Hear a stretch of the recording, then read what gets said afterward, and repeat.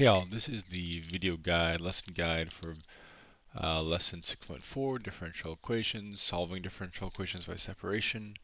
Um, I don't have a handout, so I'm having to do this kind of screen share thing. So on the left, let me zoom in here a little bit so that we can see this a little better. Sorry about this, guys, but it'll work. So on the left, I'm gonna have some of the notes here, and then the right, I will do like the working out of the problems. So, okay, let's get started. Up until now, we have only been able to solve two types of differential equations analytically: y prime equals f of x, or dy dx equals f of x, and y double prime equals f of x. Okay, so this is basically just saying that we've only been able to solve differential equations like this, like dy dx equals x squared, and so we could solve that, and we know that. So y equals x to the third over 3 plus c, right? So that's one we can solve, right? In this section, we will now solve a more general type of differential equation. The strategy we will use is rewriting the equation so that each variable occurs only on one side of the equation. This strategy is called separation of variables. It's also sometimes known as implicit integration. You'll see why in a second. This is also, same idea. Implicit integration. It's the same as solving by separation, separating the variables. Separation. Okay, that'll do. Okay. So example, let's solve this differential equation. So I'm going to walk you through an example. Here we go. Y prime equals 2x over y. Well, the first thing you have to do when you're solving a differential equation is you have to, let me just go full screen here. You have to rewrite that derivative as dy dx. You can't have y prime. It's not like implicit differentiation where you can choose one or the other. You have to have dy dx. So the first thing we're going to do, we're just going to convert that. So we're just going to rewrite that as dy dx equals 2x over y. Step two is to sorry, this is usually how it's written. Usually it'll be given to you like this. It's very rare that I'll give it to you in a different way. The first step is to separate the variables. I would call this kind of the true step one.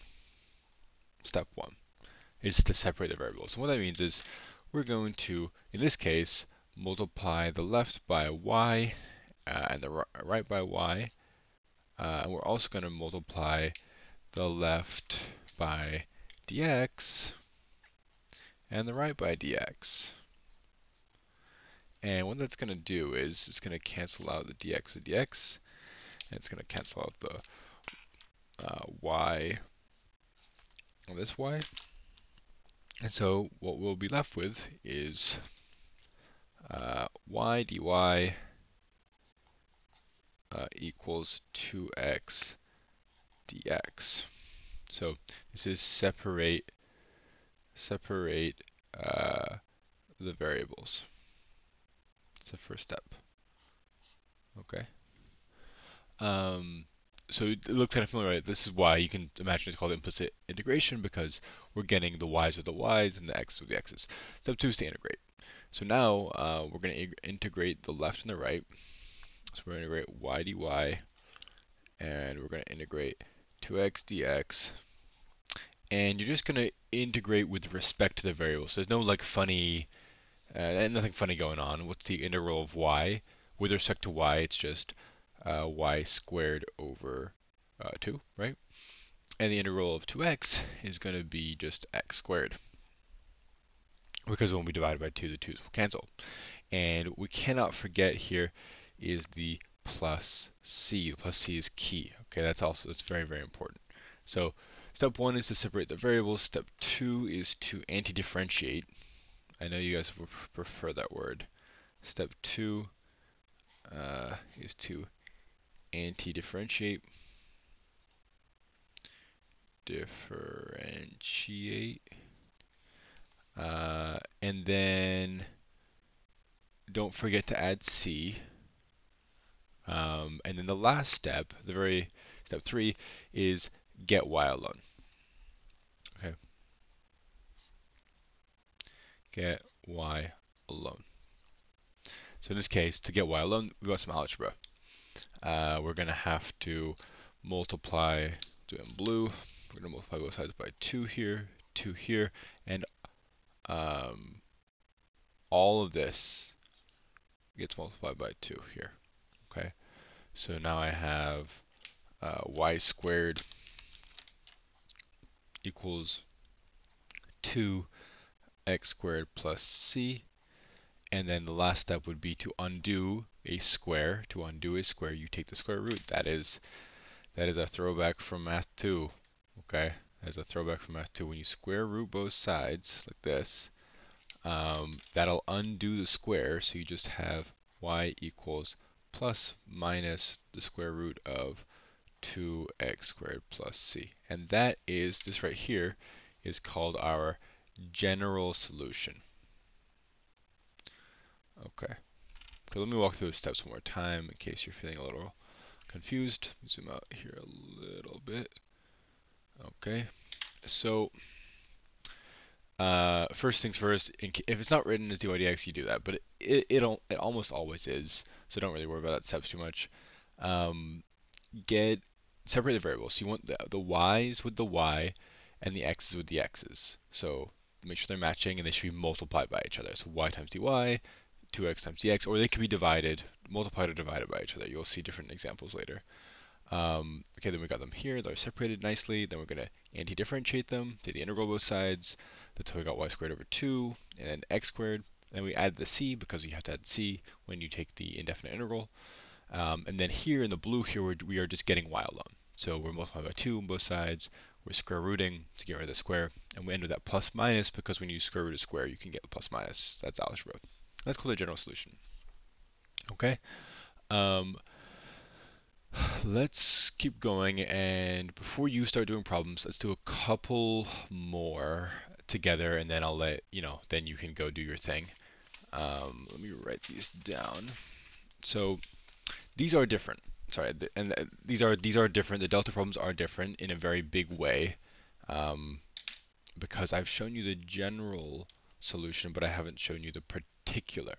So if you noticed on number 1 here, it says given the differential equation dy dx, okay, so dy dx equals x minus 2 over y squared. And it also tells me that f of 4 is negative 3. And that's going to come about later. Okay, we'll come back to that in a bit. Alright, so I can full screen this now and just solve this one. Okay, so steps are all the same. First things first, we got to multiply, and I'm just going to show you in colors just to see what I'm doing. We have to make sure we get the y's with the y's, and that'll cancel with the cat, and we have to get the x's with the x's. I cannot speak, guys. X's with the x's, the x over here, that will cancel with this dx here. So now I'm happy. I have y squared dy equals x minus 2 dx. Very, very important. I'm going to put a little thing about this at the beginning, that you really need to be careful about showing your steps. Really be organized, and be very methodical. These are long problems. They get really long, so you just need to take your time. Then we're going to anti-differentiate, so we'll take the integral of this. So integrate left and right, and we will get y to the third over 3 equals x squared over 2 minus 2x plus c. That's it. Okay, so it's me anti-differentiating. So we got, this is step 1 right here. This is step 2 right here. And so now this is where things start to differ. So right now, if based on the other example, if I just got y alone, I'd have the general solution. This did not ask for the general solution. This asked for the particular solution. This is called the general solution because of this plus c right here. So remember, this plus c can be any constant we want. There's infinitely many of them. There's infinitely many solutions to this. Many different c's that there could be. But in this case, I don't want any c. I don't want the general. I want what's called the particular. And to get the particular, you use this knowledge that you're given. You're given that this f of 4 is negative 3, so we have to use that. So in this case, I know that f of 4 is negative 3. That's going to let me solve for c. So you can choose when you want to solve for c. I'm going to do it the way Delta does it, so it's like not to confuse you and keep it really simple. Delta solves for c at this point. So right now, this would be like step 3. Let me sort of recap here. So again, this is separate variables. This is anti-differentiate, antiderivative. And then 3 is going to be find c. So when we find c, I know that my y is negative 3, so I'm getting this from here. My y is negative 3, my x is 4, so let's plug it in. We're going to have negative 3 to the third over 3 equals 4 squared over 2 minus 2 times 4 plus c. That is negative 27 over 3. That is just negative 9 equals, that's 8 minus 8 plus c. Okay, so negative 9 equals c. I found c.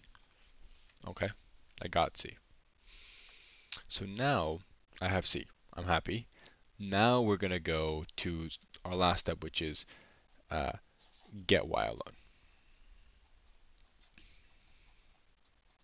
So we're going to go back to this equation here, okay? And I'm going to just replace that c with what I found c to be, which is negative 9. So I'm going to rewrite that again. I might run out of space here. I'm going to have to rewrite it, but we're going to y to the third over 3 equals x squared over 2 minus 2x minus 9. And we're just going to get the y alone here. So we're going to multiply everything by 3 on the left and the right. But to get that 3, there's just a lot of algebra today, guys. So this all gets multiplied by 3 because I want to cancel out this 3 right here. Everything gets multiplied by 3. So then I have y cubed equals, I'll go ahead and distribute that. So it'll be x squared, sorry, 3x squared over 2 minus 6x minus 27. And then the last step would be to cube root, right? To undo the third root, you got to cube root it. So you're going to cube root both sides. So your final answer would be y equals the cube root of 3x squared over 2 minus 6x minus 27. Done. Okay. One thing to note is, you know how this one here was a plus minus on the first one? I had to do a plus minus. And I hope for the next problem this comes up. If it's a cube root, you don't have to worry about any kind of plus minus thing. It's only with the even roots, like a 2, a 4, a 6, like those are going to have a plus minus involved, but not odd roots. So 3, you wouldn't have to worry about that. And I'll talk about that more in the next problem. So let's do one more. So at this point, if you're following along the video,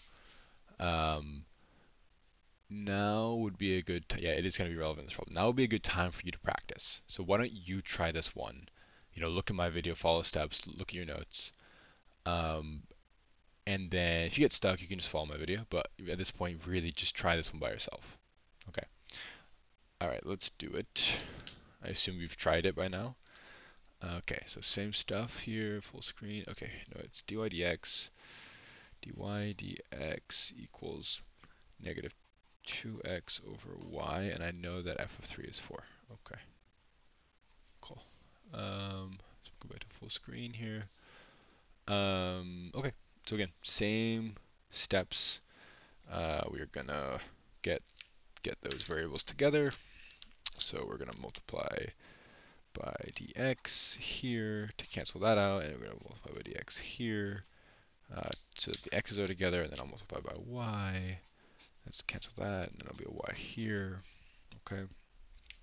So what's left over is y dy equals negative 2x dx. We're going to integrate. We're going to take the antiderivative. Again, step 1, just to label my steps. Step 2. And I'll talk about how these are graded in a second. And so when we integrate, we're going to get y squared over 2 equals negative x squared plus c. Okay, that's it. Step 3, we're going to solve for c. So my y, again, my y is 4, my x is 3, so I'm going to plug those in. So we're going to get 4 squared over 2 equals negative 3 squared plus c. So that's 8 equals negative 9 plus c. Okay, move this down a little bit. So I'm just going to add 9 both sides. So 17 equals c. Okay. Then I'm going to go back to that original equation and I'm going to plug it back in. So it's going to be, I'll do it over here. It's going to be y squared over 2 equals negative x squared plus 17. We're going to multiply both sides by 2. So remember, I think a little algebra mistake that you could easily make is like, remember, the whole thing gets multiplied by 2. Right? It's not just the 17, the whole thing gets multiplied by 2. So these cancel, and so I have y squared equals negative 2x squared plus 34. And then the last step here, again, to get rid of that square, we're going to square root both sides. And here we are going to have to choose. So at this point, you would say plus or minus, but there can only be one. Right? There can only be one. So I'll talk about how we know which one it is. So because when we plugged in a 3, we got a 4, there's no way, and let me write it out first. Negative 2x squared plus 34. There's no way that a square root can be negative. Like a square root itself cannot be negative. So this must be a positive number. So if this is positive, it must, and I know that my answer is positive, then of my options between the plus or the minus, it would have to be the plus. Does that make sense? So if, this is my answer. If this outcome was negative, and you got like f of 3 is negative 4, then this would be negative right here. Okay. But because it's positive outcome, this must be the positive version of the plus minus. And again, this is only relevant when it's a squared term and you're square rooting both sides. It's not when it's a third root. It's only the second root. So that should get you started. Let me scroll down here. So now, yeah, go to delta, go do 6.4, go do the level 1 ones. Okay.